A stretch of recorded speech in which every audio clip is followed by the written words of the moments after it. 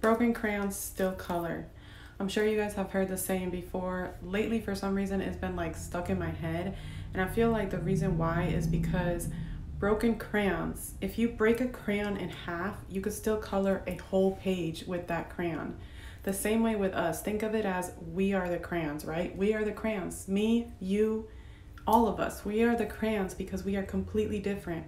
Every crayon in a box is different from the other. There's not one that is the same. The same with us. We are all completely different in every aspect, but just because we are broken doesn't mean that we're not worthy.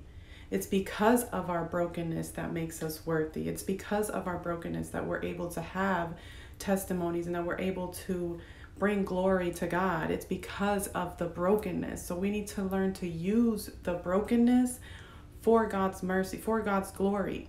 We need to be able to learn to use